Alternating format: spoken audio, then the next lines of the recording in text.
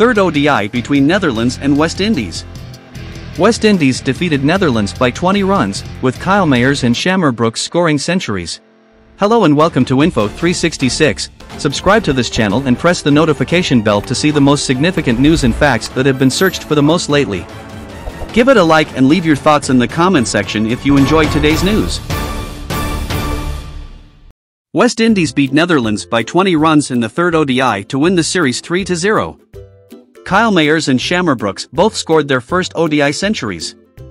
West Indies concluded with a total of 308 for 5, with Mayers hitting 120 and Brooks going unbeaten on 101. The Windies then bowled the Netherlands out for 288, despite half-centuries from Vikramjit Singh and Max O'Dowd, with rookie Shermon Lewis taking 3 wickets and Akeal, Hosein and Hayden Walsh Jr. sharing 2 wickets each. With their openers putting up a 98-run stand, Netherlands threatened an upset, but Mayers polished off an all-round performance with the first wicket for West Indies.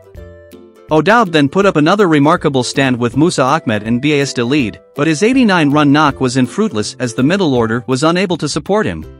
Thanks for watching. If you liked this video, make sure to subscribe and turn on the notification bell for more trending content ahead. See you soon.